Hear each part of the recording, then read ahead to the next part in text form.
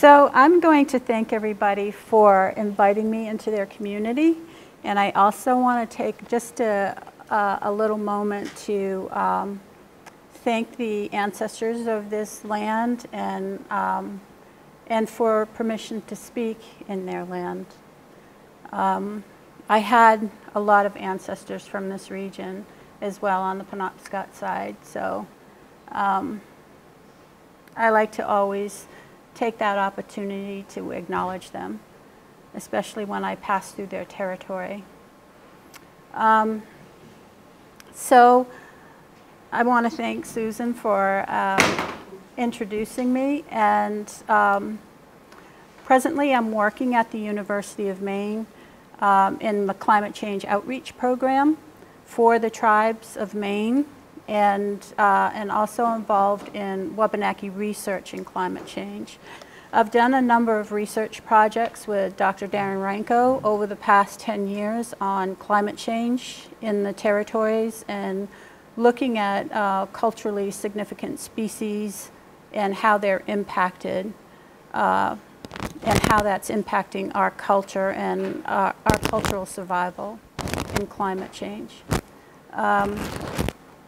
So with that, tonight what I'm going to be talking about mainly is Wabanaki people and how climate change and the earth changes has impacted their territories. And I also will be talking a little bit about the epistemology and the cosmology of Wabanaki people and how they view the land and the natural resources within the territories, both terrestrial and aquatic.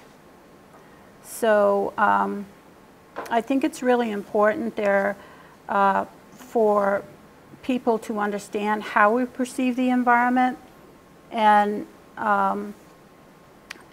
because a lot of our spirituality and our culture is based on how we interact with the environment, and without access to that, we lose our culture and we lose our language, and we lose the ability to transmit that knowledge to the younger generations.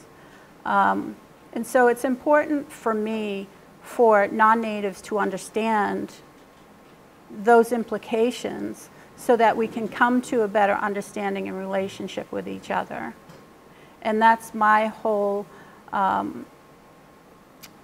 guess you would say, goal behind teaching at the college level. And I've taught at Bates, and I'll be teaching at Colby. But my love is research.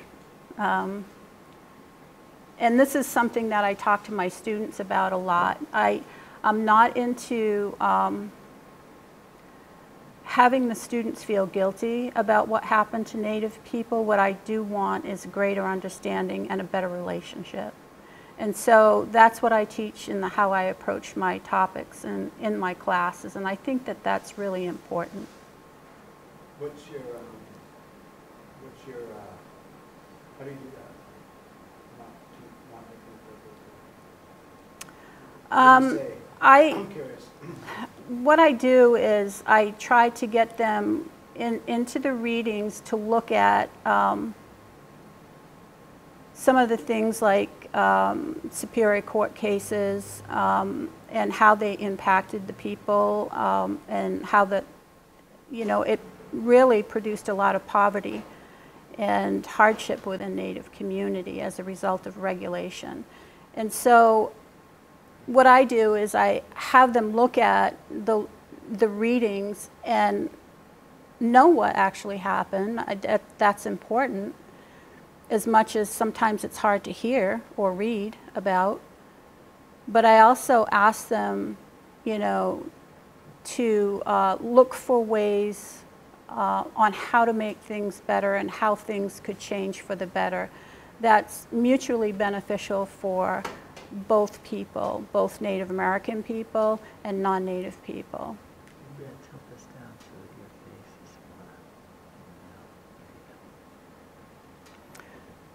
I don't think that making somebody feel guilty about the past is leading us in the right direction. Whose intent is that? I don't think it's Native people's No, but I think that a lot of the younger generation internalizes a lot. And Native or non-native, both. And, you know, and that's my experience, that younger people tend to internalize a lot of things that are going on and what is happening. And I don't know, all I see when I look at my students are little bright stars. And I don't want to dim that light. That's just my philosophy on teaching.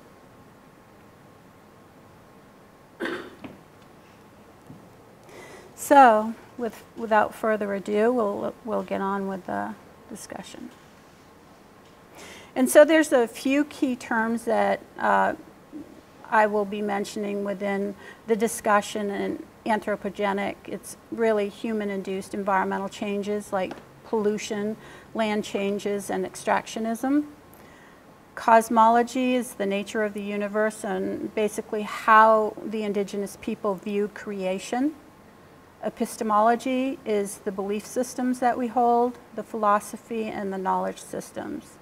TEK, or traditional ecological knowledge, for those who haven't heard the term before, really describes a cumulative indigenous knowledge of local resources, beliefs, and practices that is place-based. And it's often preserved in the oral traditions, the songs, stories, and spiritual practices.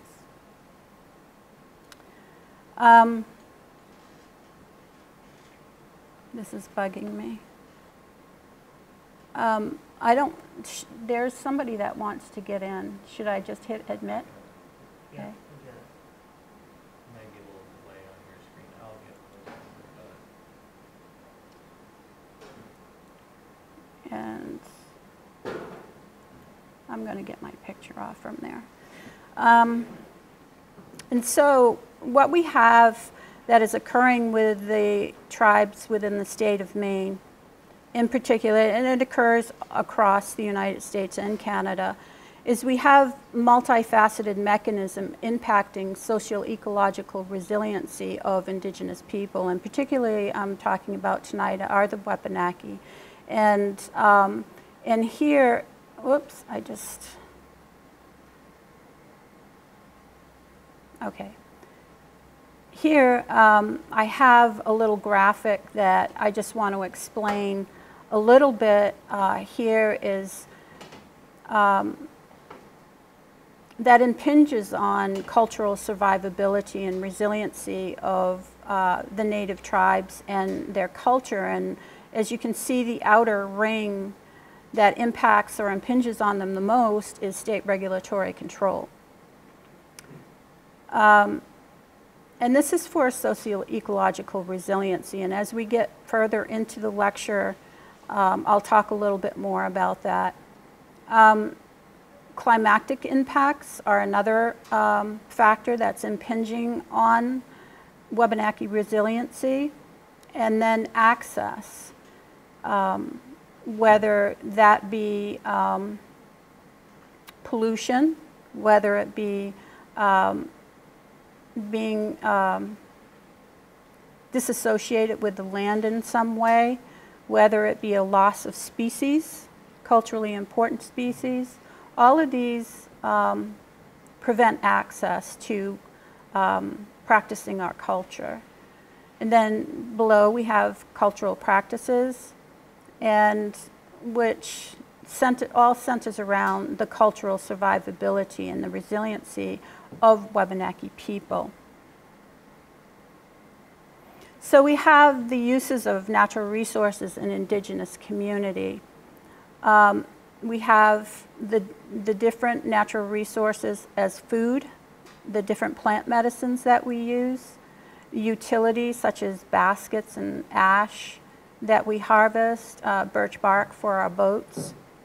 And we teach values through the use and activities when we practice culture and harvesting these natural resources, ecological stewardship, and spirituality. These are all part of our cultural identity and our solvency as a tribe. And so when we talk about the Wabanaki cosmology and epistemology, it's really a central way of life that includes a paradigm of co-participation amid the dynamic changes within the ecology, and it involves sharing the land and water with others, both human and non-human. And this is what I have coined in my research as the concept of holism in Native society. Holism really links Wabanaki people as co-creators through aspects of their individualism, their kinship ties through clan relationships, social cultural ties, and cultural connection to the greater ecology that actually states that all life is sacred and interconnected. And so when we look at the concepts of holism, the ways of knowing through ancient human interactions with the ecology, they're founded on the culturally embedded sacred covenant of holism with what we call Katilnabemkawug, which means all of our relations, and that includes both humans and non-humans. And you can see this playing out through our clan systems. For instance, my clan is Bear Clan, and so that's a sacred animal to me, and that's my relation. And it's also a medicine symbol for our people. The bear is the medicine, that's the carrier of the medicines, and most bear clans throughout Indian Territory are medicine people. And this is stated the same way in Penobscot, Passamaquoddy, and Maliseet, and it's a little different in the Mi'kmaq language, which is Mitsik Nokamuk. And Nokamuk really is a root word for grandmother. Holism links the Wabanaki as co-participant and co-creator, as I said earlier, and aspects of the kinship and social cultural ties, and it states that all life is sacred and interconnected. This is handed down through the generations and through the language with the values of interrelationship and interdependency, which is really ecological mutualism. And so when we look at determinants of good health within Native society, it really includes the ability of Native people to interconnect with the land, access culturally significant food sources, and access water bases of ancestral origin. Any separation of these aspects of wellness have a negative impact on the social ecological systems, the social psychological and spiritual development within Native society and the subsistence way of life over time, and we have seen this happen. We look at good health very differently than your contemporary health system does today. And so in caring for the terrestrial and aquatic systems that link our cultural survival here in Maine, we look at the traditional food sources that ensure the continuation of a good life and what we call wulilitu in our language. The protection of the ancestral territories for spiritual and ceremonial practices, and the ecological protection of many culturally important relatives, Katilnabemkawug, from overuse. And so when we talk about natural resources, in the language we talk about Katilnabemkawug, and it is all of our relations. We're part of that co-creation and co-participant amid the ecology, and we don't see ourselves as different or higher or more evolved. What are some of the traditional food sources? Some of the traditional food sources are, of course, the mammals. The deer, the moose is a significant, culturally significant animal for us. Some of the natives eat bear, rabbit. Those are the protein sources, eggs, birds, different types of birds. Fish, lots of fish is part of our diet, both freshwater and saltwater fish. And in terms of the plants, there are tons of berries that we ate. There are Also, a lot of tubers that we ate. The sun.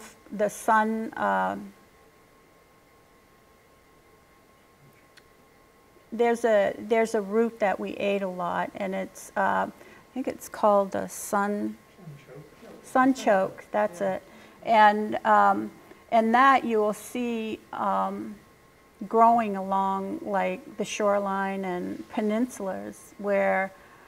And if you know anything about the ecology in the springtime, when we have the early spring floods, it brings a richness into the soil, and then it dissipates, and then the water goes down. Well, these are prime, nutrient-rich soils in which the native people used to plant these sunchokes there. So when they were traveling back and forth, they had sources. They knew where these sources of food would be growing, and convenient for them.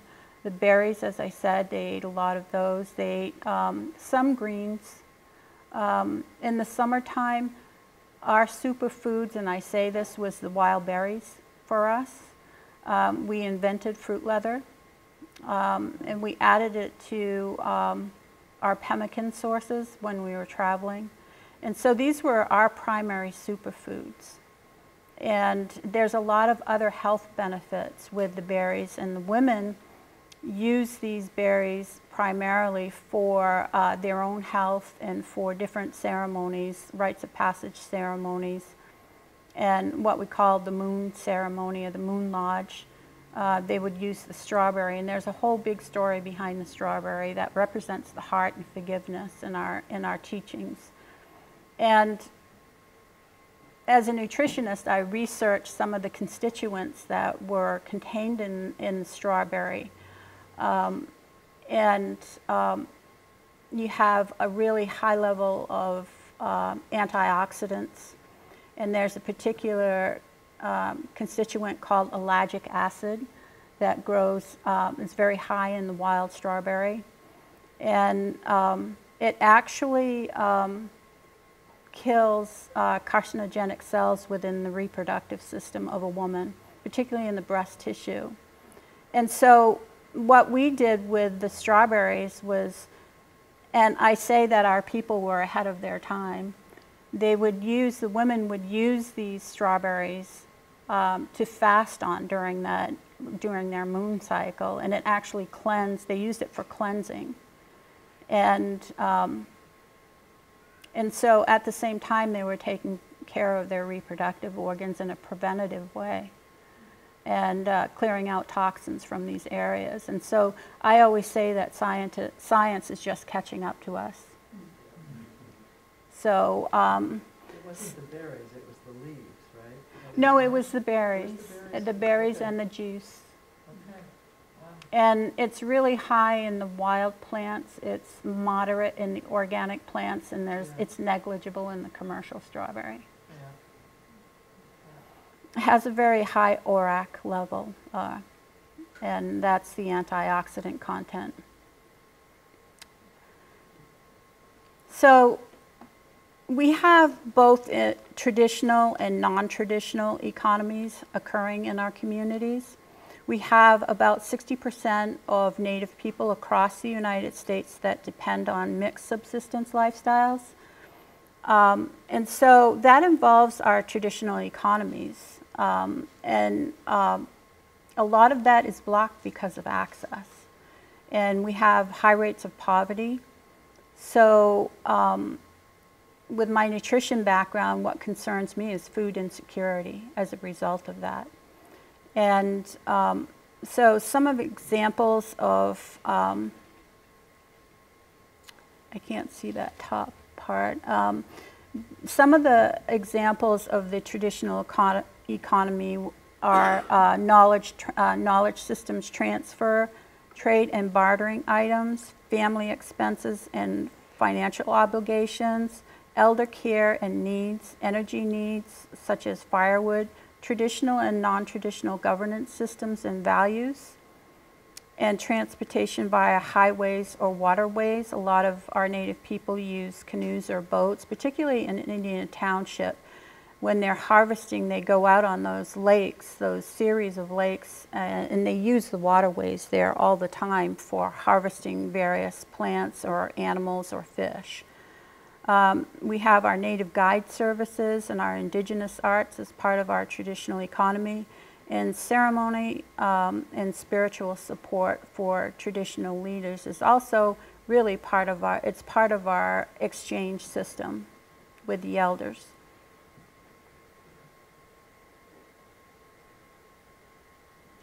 So we have, in the traditional and non-traditional economy systems of food acquisition for food security, including the cultural practices of like utilitarian procurement, like ash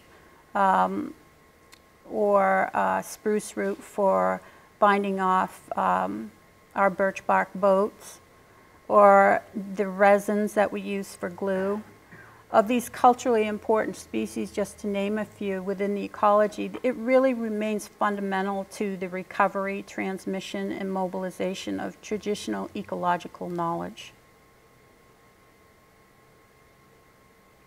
And so here I have a slide, and I don't know if you can see all of that, and I would like to try and increase that, but I don't know how to do it on this. But these are the traditional food production, processing, and procurement that really fosters our traditional culture. And it all centers around the harvesting of our food and processing it for and storing it for our own health. And without being able to harvest these things, we lose our culture. And so we have the various teachings on the very bottom of the triangle, and this is really the Native American food pyramid, a little bit different than the ADA food pyramid.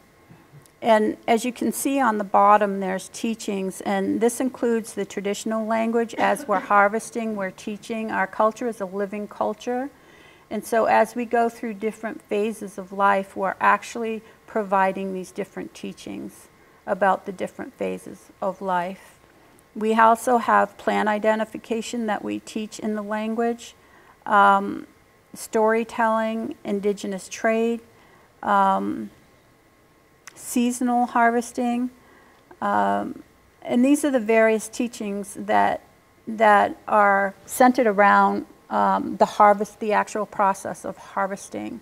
And then we have the tool makings when we're utilizing various items and resources out there for tool making. We're actually utilitarian. That's all part of our culture. Rope making, cord making, wood identification, stone knapping, tying off nets, pole harvesting, canoe production, which I love to do, harvesting, the actual act of harvesting.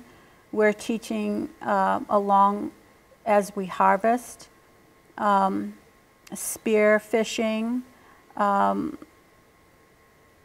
spear hunting, tracking, which I also love to do, tea harvesting, and all of these different things are part of our living culture. And the women did a lot of the preserving and processing of the food. And so one of my primary interests are women's knowledge systems, because the women really were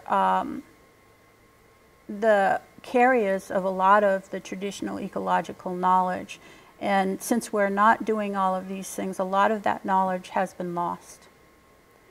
Cooking, solar cooking, ash bread, also processing like hull corn and stuff. There's a certain way that we did that. Baking and cooking into the ground with the fire pits.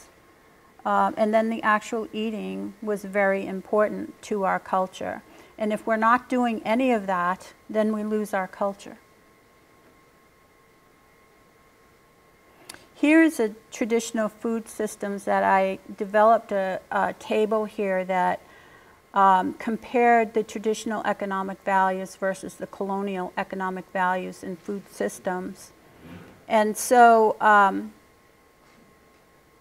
it actually provided the knowledge transfer through the language, as I said before, and that the sharing of TEK, of culturally significant foods, throughout this process is inextricably linked to the environment and our ancestral territories, particularly as it relates to place-based history of our culture. So we have the food systems of acquisition, and under the native value system, it was actually through the acquisition there was a lot of sharing, cooperation that went along with that. Under the colonial system today, we have capitalism and competition. Procurement, under the native value, we had reciprocity. And the way that we harvested those items, we always made sure that we didn't take the strongest and the biggest plant. We always made sure that that stayed within the environment to make the next generation of plants really healthy, and we did the same with animals. The colonial values, it's based on extractionism without any regard for reciprocity. Stability, we have collectivity and transfer of TEK to the youth through our native values, and under the colonial values, it's individualism. Security, under the native values, it's community-based. Under the colonial value system, it's commercially based. Planning, long-term sustainability and reciprocity, we look at it through the 7-generation lens, both for humans and non-humans. Under the colonial system, it's short-term profits and reward system. Decision-making, it's locally and collectively controlled in the native community. And under the colonial value system, it's globally controlled through multinational corporations. Distribution, accessible to community members under the native community. And in the colonial value system, it's the ability to pay. Consumer system is relationship. Under the colonial system, it's dependency. TEK, SEK management approach, it's responsibility, relationship, reciprocity, and holism. Under the colonial system, it's exploit, dominate, and silo. Nutritional benefits, the quality food sources of culturally significant foods are very high. Under the colonial system, it's suboptimal commercial food sources. And so here you can see the various differences in our value system when it comes to food. The native language, again, in the use of the language, we have the ability to transmit the knowledge and wisdom that's carried within our elders and the traditional harvesters about the environment, which enables that holistic relationship by the people with what we call Nigwaskikdamig, Mother Earth. Cultural customs and values of respect, responsibility, and reciprocity, including perspectives of the traditional economy, actually safeguard the sacredness of these earth relationships through the living culture, ensuring its preservation for future generations. And again, both human and non-human, and through what we call the 7 grandfather teachings, which is a traditional teachings that we follow. The rites of passage ceremonies, the water ceremonies that you see happening across the state, our clan systems, and storytelling. And so we have the anthropogenic and climatic changes in Maine and the cultural impacts. And so back in 2016, both Darren and I coordinated a project with the Northeast Center of Climate Change on campus with the Wabanaki Center.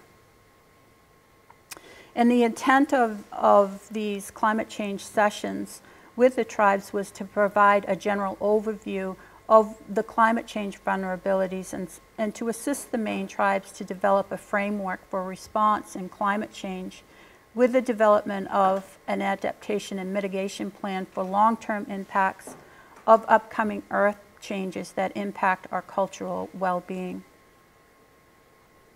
And so we had both the combination of science and traditional harvesters coming together and discussing what was going on within the environment. There were lengthy discussions on the urgency to transmit this ancient knowledge to the younger generation and the importance of interrelationship with the Katilnabemkawug and the significance of carrying that knowledge forward to share with the future generations. And within the tribal work sessions, what came out with some of the elders that were there and their concern, particularly with climate changes, is that really they did not have any control over climate change. And that was the biggest thing that came out. They didn't feel like they had any control over that. But they also were concerned with the decrease in knowledge transfer as a result of not having access or the extirpation of culturally important species or species migration north. And this is happening. And so they were concerned that because of all of these changes, that they were having a overall decrease in knowledge transmission to the younger generation. And there were a decrease in skills to adapt as a result, because our language contains a lot of information on adaptation and how we view the environment.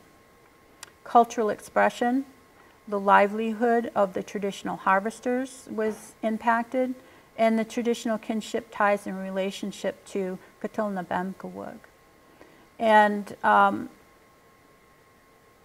let's go on a little bit more here. And so we came out with some of the major indicators for climate change that really went hand in hand with the main Center of Climate Change on campus and what they were picking up. And here are some of the indicators that the tribes across Maine had mentioned as the changes that and the concerns that they were burdened with as a result of climate changes. And one of the biggest ones was economic security. The other one, the overall theme, was not only economic security, both traditional and non-traditional, but also the loss of cultural identity and survivability as a result. We had food security.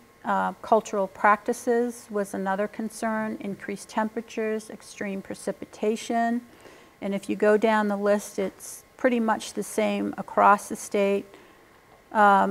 Particular things that they pointed out was access to cultural species, tick infestation. You know, a lot of the traditional harvesters depend on moose harvest. And the tick infestation is really impacting the moose throughout the state of Maine, and the reproductive capacity of females.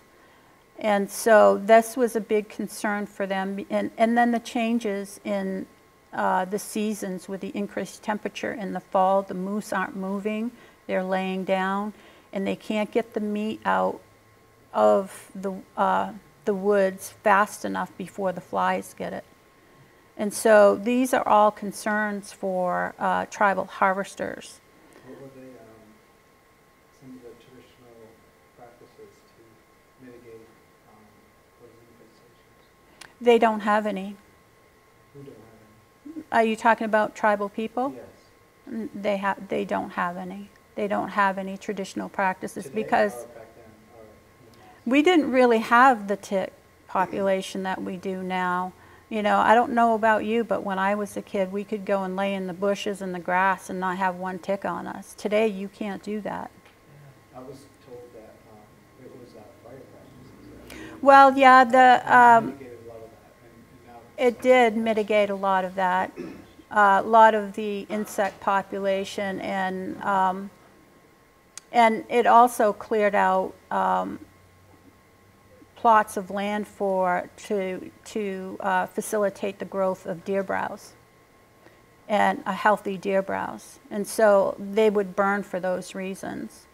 Yeah, like, whenever anyone asks a question here, it would be great to read. Oh, it for the okay. zoo people, I forgot. Just for the zoo people. Yes. Yeah.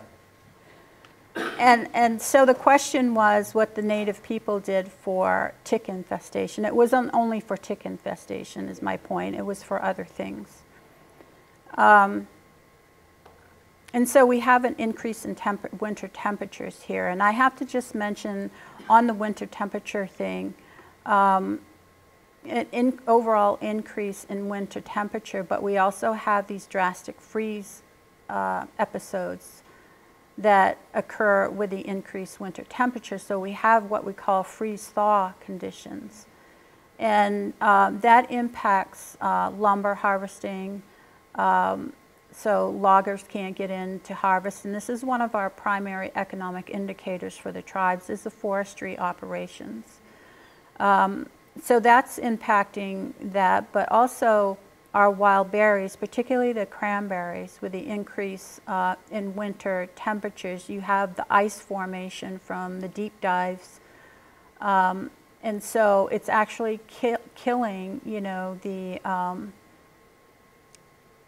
and decreasing some of the, it's killing some of the plants, and it's decreasing the berry yield on our wild cranberry sources. And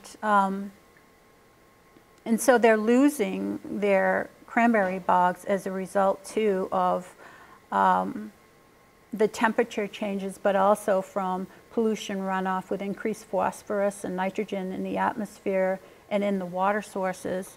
It's actually causing a lot of weed production within these biosystems that are dependent on nitrogen-poor sources, poor environment in order to survive. And the cranberry plants have no way they have no way of sequestering nitrogen other than with the symbiotic relationship with some of the hyphae from the peat bog. And so what these weeds are doing is they're actually competing and putting more nitrogen in there, and it's actually disrupting the whole ecology. Are there plants that sequester nitrogen that can be used to make hay? Well, it really, the peat bogs depend, if you put other plants in there, then there's going to be more nitrogen in there in any way.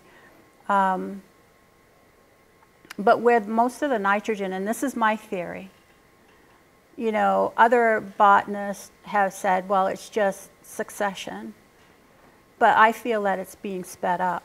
And it's being sped up through the high concentration of nitrogen in the atmosphere. And it's my own theory that this is what's causing the excess weed production in some of these bog systems.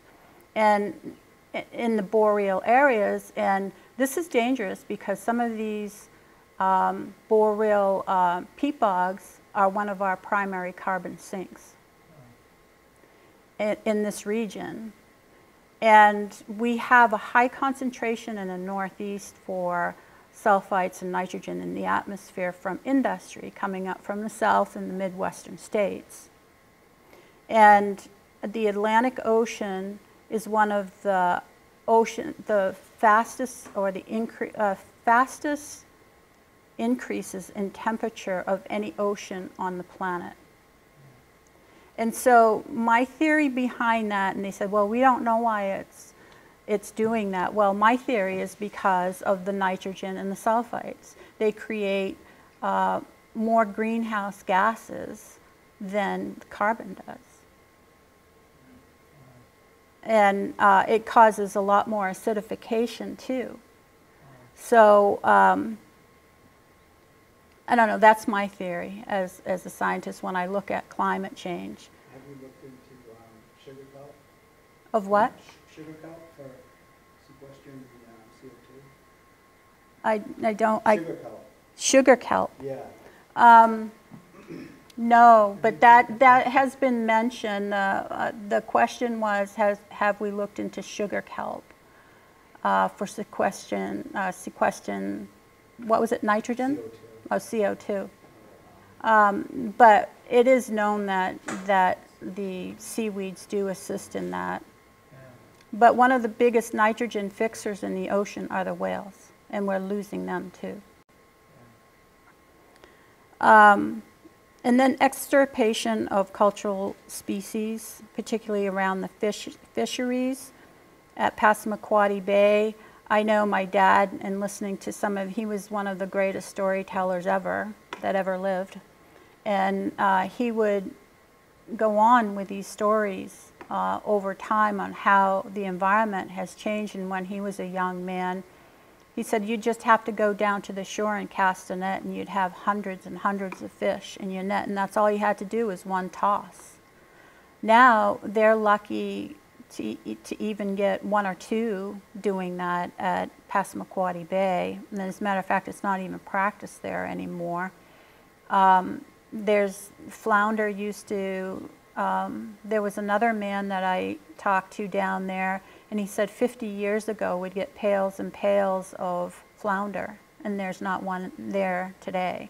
And so they've lost a lot of their native species out of Passamaquoddy Bay as a result of overharvest or a disruption in the habitat. And so all of this has an impact on the language. And language, it's already been determined that where there's a richness in indigenous language, you will find a richness in biodiversity. And so with the loss of our indigenous languages, we're having a loss of biodiversity as well.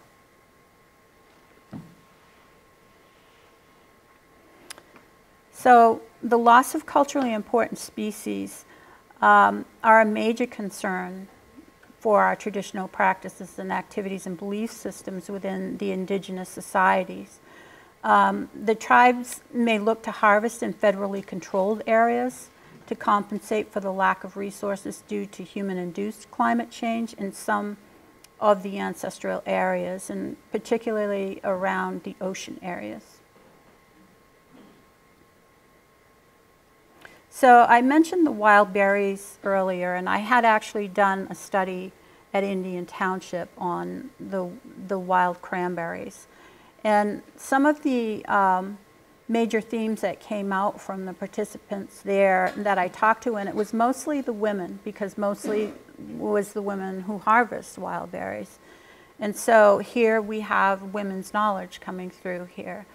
And the three primary themes that came out of that is the limitation of access, the decline in traditional harvesting practices, and tribal management. So under the limitation of access, a lot of people didn't have a car or a boat to get out to these remote areas where the berries were growing, because they used to grow right around, you know, where they lived on the point, but they have to go out further and further in order to harvest today. And they also had a loss of the traditional harvesting sites that I talked about because of climate change. The loss of wild berry habitat. Under traditional harvesting practices, we had the decline of sustenance practices and traditional lifeways, the loss of knowledge transfer through the language and the elders that we're losing, and then the alternate food acquisition. Some people just go to the grocery store because it's easier. Traditional values are declining. Tribal management, there was an overall decrease in traditional harvesters and trappers, and the lack of controlled burns. That was one of the other uses of fire, was for our wild berry management. Poor tribal management in the berry habitats. And you know, as far as, you know, the blackberries and burning for the blackberries as well as the blueberries, and resiliency planning for these wild berries. And to me, it's, as a nutritionist, it's really important that I feel that the tribes return to taking care of the wild berries, because a lot of these wild berries, particularly the blueberry and other berries that are rich in, have a high ORAC level, they also control blood sugar. And the metabolic syndrome. They actually eliminate metabolic syndrome, which indigenous populations are plagued with today. And I think as a result of getting away from managing and harvesting our wild berries, we have that overall metabolic fate that we're going through today. And that's another one of my theories. So, and what do we do in order to live a good life? Well, we have a revitalization of our ancestral teachings.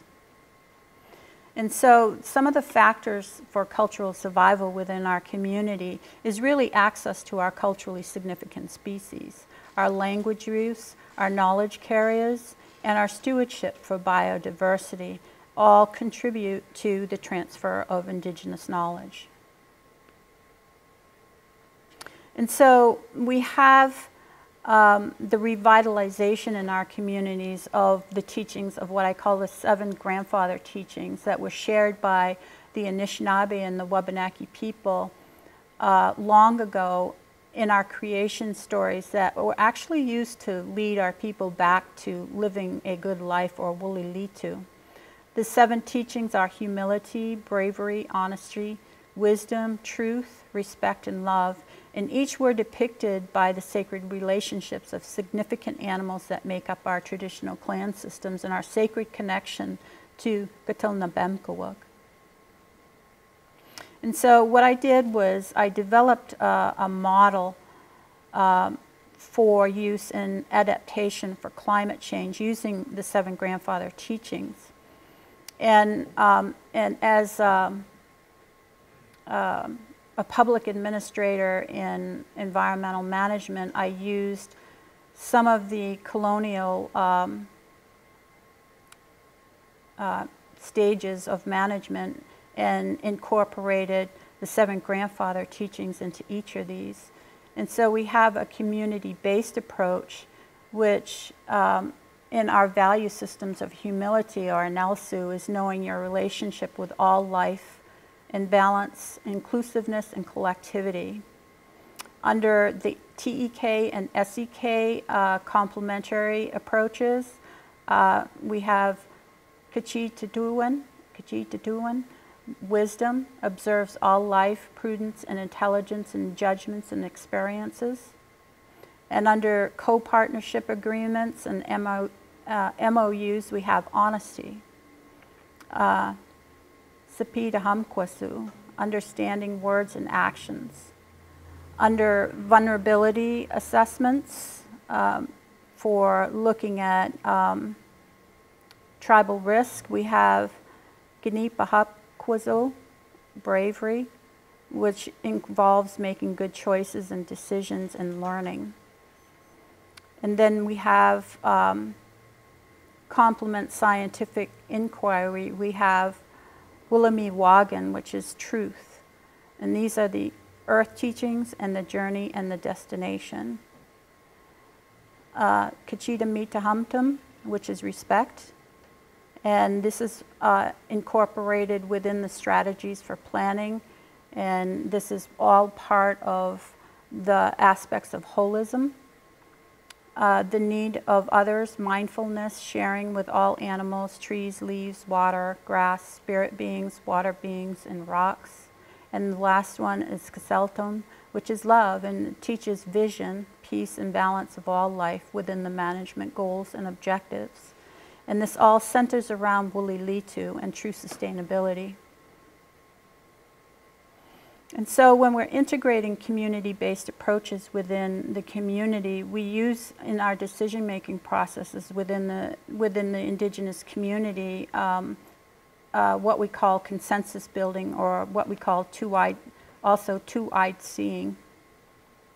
And so what consensus building, the traditional decision-making processes, was to ensure the credibility in the mutual beneficial outcomes of the environment and stewardship practices that ensure sustainability. And this traditional approach to decision making must be for the best interest of all the people, not just a few. And it didn't necessarily mean that everybody had to agree, but we had to understand that the decisions being made considered the conditions for the future 7 generations, both human and non-human. It wasn't just for profit making, in other words. And so what two-eyed seeing was, and it was developed by Marshall and Marshall in 2012, and these are 2 Mi'kmaq elders. And what it is really is that you see with one eye with the best strengths of indigenous knowledges and ways of knowing, and you learn to see with the other eye with the best strengths of mainstream Western knowledges and ways of knowing, such as SEK, scientific ecological knowledge. But most importantly, you learn to see with both eyes together, and this is what two-eyed seeing is. And so what are the outcomes for Wabanaki cultural survival? Well, as a result of all of the studies that I've done within the communities in Maine, really the complexity of the multifaceted aspects of climate change combined with the inability to self-determine traditional food systems of treaty tribes actually hinders our ability to build mechanisms of socio-ecological resiliency and environmental challenges. We need planning models that are culturally consistent, that will guide the co-management and stewardship of equitable distribution of our natural resources within the terrestrial and aquatic systems, particularly around the ocean fisheries that we have not had. And then the community-based models utilizing an indigenous perspective that will provide an avenue to incorporate traditional value systems into environmental stewardship that steers towards policy of inclusiveness on the state level, sustainably and culturally responsive to the Wabanaki people. And so that's it from my talk today. Do I have any questions from anybody? Turn the lights on. Thank you for sharing that. Oh, you're welcome. Do you really want?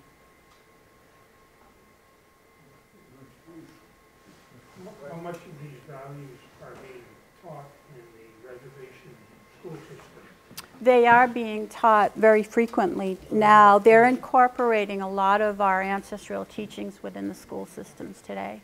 They're not forced to comply with the general curriculum of the Maine state? Right, the Maine state. They go over and above on the reservations for that. You know, when I used to work for the Boys and Girls Club back in 2006, and I did what we called the Medicine Path Project. And they were building houses in a sacred area within the community, and nobody knew that this was once a sacred area for ceremony. And there were a lot of medicinal plants in there. And so I proposed to build a wooden walkway through there so people wouldn't trample through where all of these medicinal plants were, and it could be used for an outdoor classroom. I just want to remind you to repeat the question, but also if you could stand in front of It's off now anyway. Oh, it is? Yeah. Let me see if I can And so it's still being used today, and a lot of teachers that go outside to teach the language and stuff say it's one of the best things that's ever happened to the community. And it's right in back of where the elders live so that they can take a walk out there on the boardwalk too. So these are sort of like the activities that are happening here and there throughout Native community in order to revitalize some of our ancestral teachings. Yeah, I was really interested in the 7 grandfather principles, and I was wondering if there were, if you could suggest resources to learn more about the principles in general, as well as the work that you did to dive into the climate change. You can go online. Just type in 7 grandfather teachings, Anishinaabe, Okay. and it will come up. And the Anishinaabe people actually were from here. And they actually lived, they're part of us. And the story that I heard with that was, and why they moved west is because some of the medicine people had a vision that there were light-skinned men that will come and that they will destroy their way of life. And this is part of the Wabanaki, The Anishinaabe, and where we consider ourselves the same people. And that they needed to take our sacred medicine bundles and teachings with them that were on birch bark, the ancient teachings, and they needed to take them and hide them and protect them, and which they have done.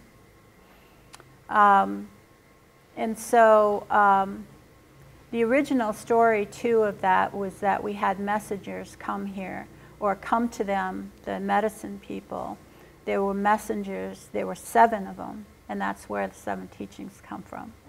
And there were 7 messengers that came and gave them a message and a teaching. Part of that was the 7 grandfather teachings, but also there was a teaching that they needed to take these bundles and protect them.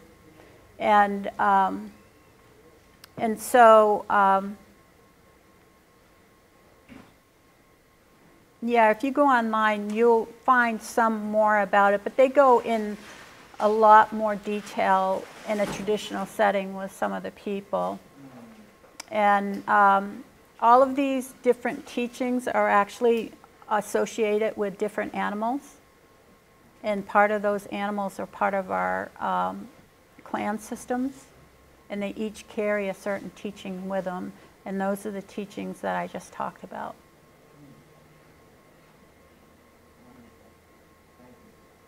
Are you able to use traditional burning practices on your land in the present day? Are we able to use traditional what? Burning practices. Burning practices on our lands today. I think it's limited and it's on an individual basis. I don't think that the tribes are doing that collectively within the community, and the reason for that is because of the air pollution, the air quality issues that come up. And so they haven't gone ahead and done any of that on their lands because of that. There's a big conflict with that. They were talking about doing it on the islands within the Penobscot River, just to get the control burn and to control the invasive species that are occurring on our territories. But I really feel it should be brought back.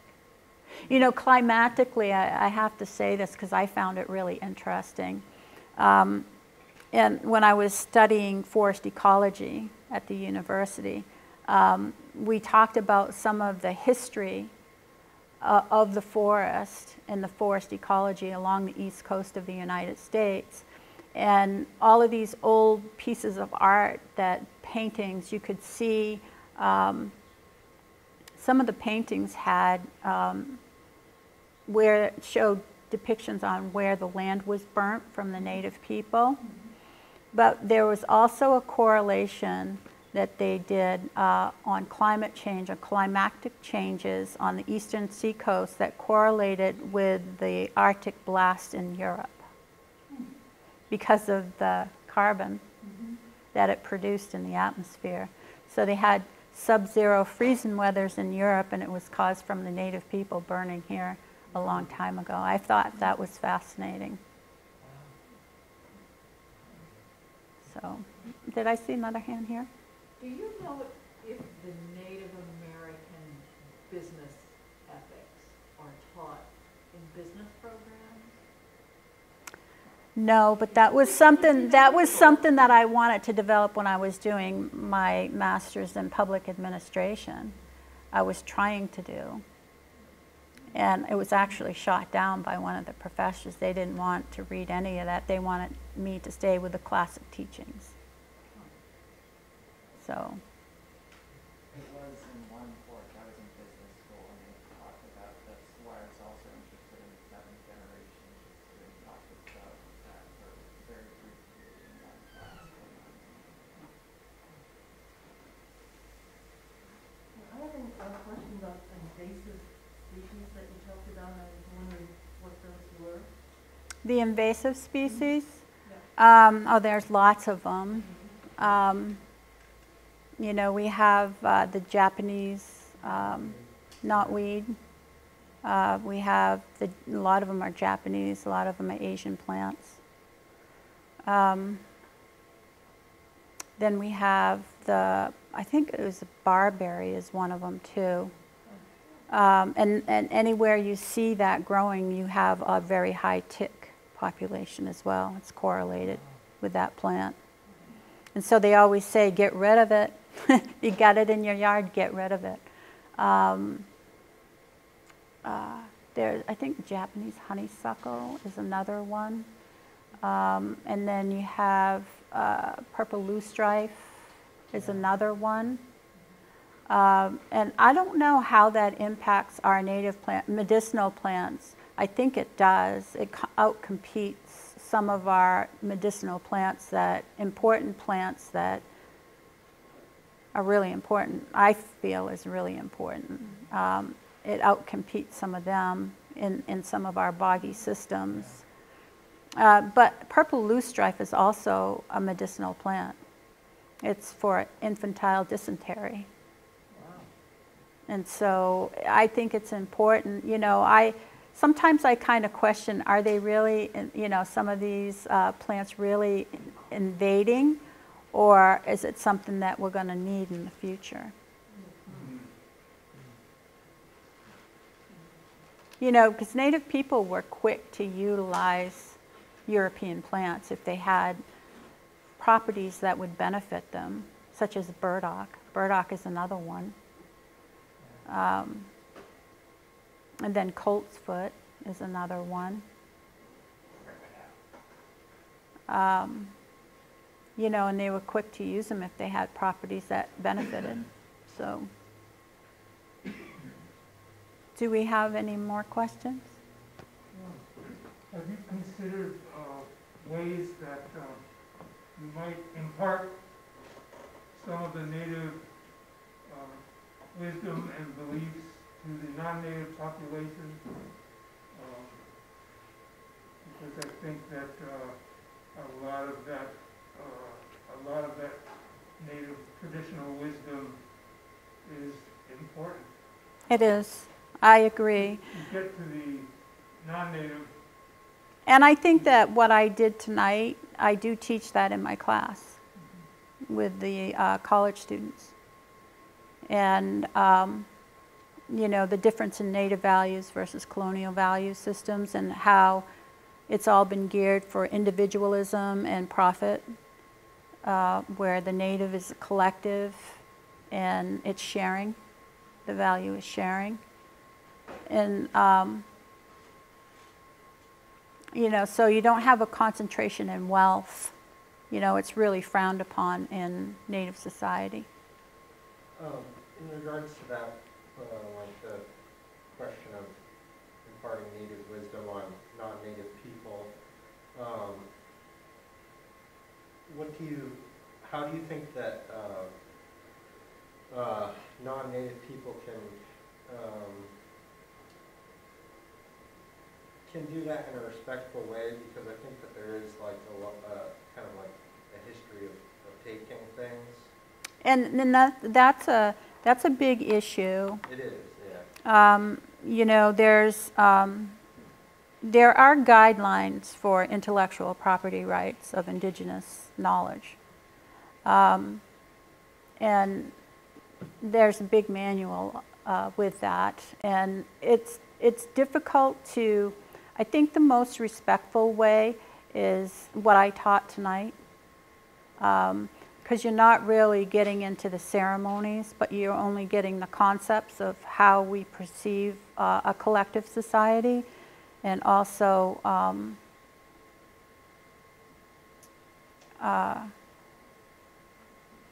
you're not giving out the ceremonies, basically, and some of the TEK knowledge, but just looking at how we perceive it. And if you choose to walk that way and hold on to those beliefs, that's, you know, your individual choice.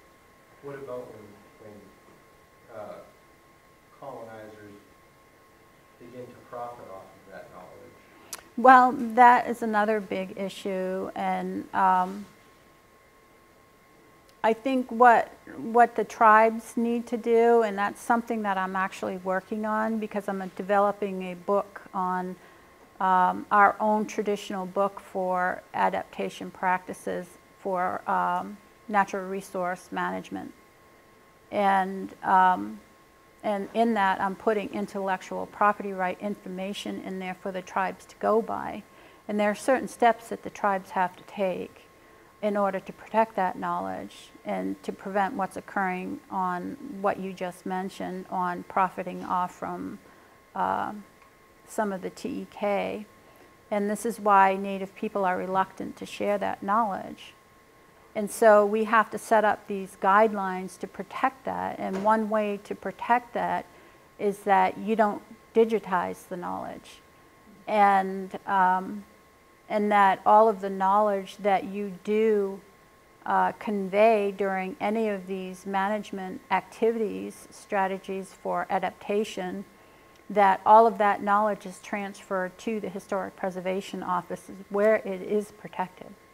It is legally protected once it enters that office. But the tribes need to develop that. And so what I'm trying to do in this booklet is give the tribes the tools to do that. And it's really a touchy subject. So UMaine has a strong forestry program and also sustainable agricultural program. Is there any interaction between, you know, are you seeing any of those students in your classes or? The forestry, I don't teach at UMaine. I do research at UMaine. Oh, I'm sorry. And climate change outreach at UMaine. But I do have a lot of environmental students in my other classes where I do teach. And, you know, we talk about environmental policy and regulation as well in Supreme Court cases and how they're impacting some of those decisions surrounding access for Native people. And we do talk about that too as well. Pardon me? Does the Supreme Court have any respect? They're losing it fairly quickly. But in answer a little bit more to your question is that they are developing a program for, with a cooperative extension program and combining for agriculture, native agriculture. And they'll be starting that program up next month, I think. Now, as far as the forestry, I'm sure that there'll be some coordination there between those two programs.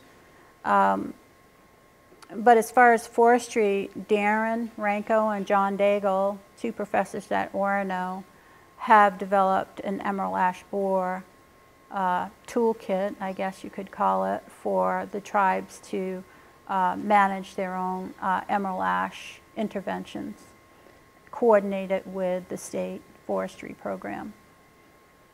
So I think of all of the agencies within the state, the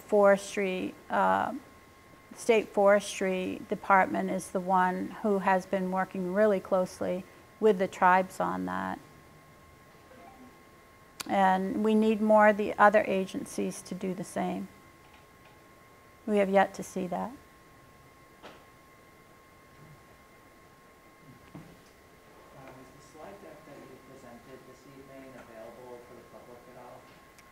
The slides The slides that you presented?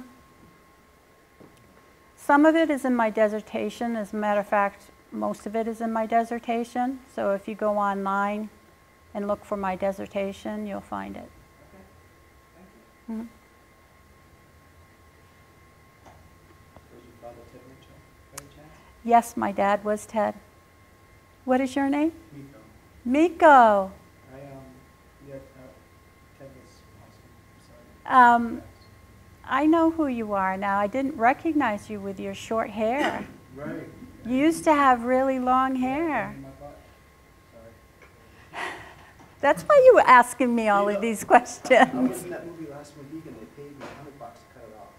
Really? To try to have that that look.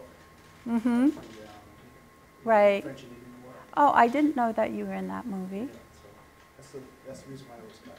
Oh, well, hello, Miko. I haven't seen you for such a long time. Yeah, you look familiar too. Yep. What movie is that? Last Mohicans.